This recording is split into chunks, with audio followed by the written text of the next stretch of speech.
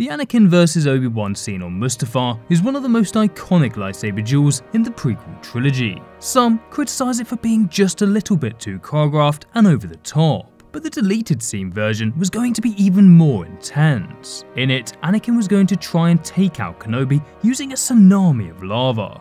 Anakin first uses the Force to squirt a small amount of lava on Kenobi. Although Kenobi is able to stop most of it, it still sets his platform on fire.